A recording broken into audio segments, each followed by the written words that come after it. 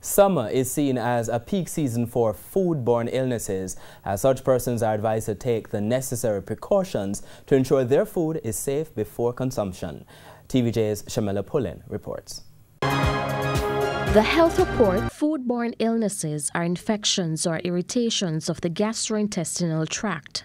This is an organ in the body that takes in food, digests it to extract and absorb energy and nutrients, then expels the remaining waste as feces. Family physician Dr. Winston Dawes says foodborne illnesses tend to increase during the summertime. Once you have warm weather and people don't take care of their food and its preparation, there is an increased risk.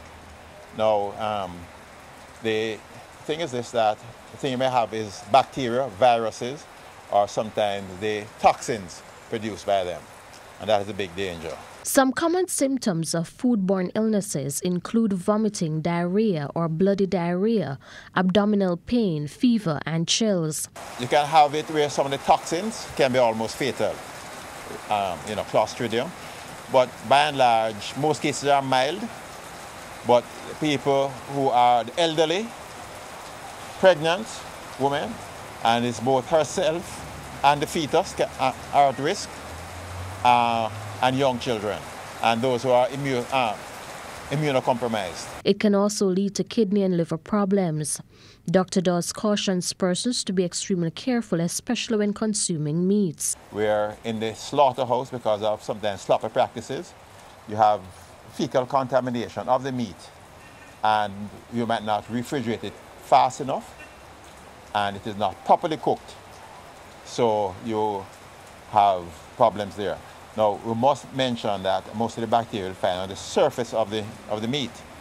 So when you have minced meat, there's a greater risk of contamination because each surface can be contaminated, whereas the whole carcass, it will be most likely the outside. Overall, it is important that you store, cook, clean, and handle your foods properly.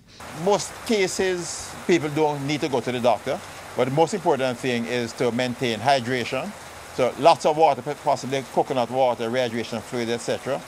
But if your temperature goes above 100, or you have really severe abdominal cramps and vomiting, especially vomiting blood or diarrhea, or you really feel ill, then it's better to go in and see a doctor.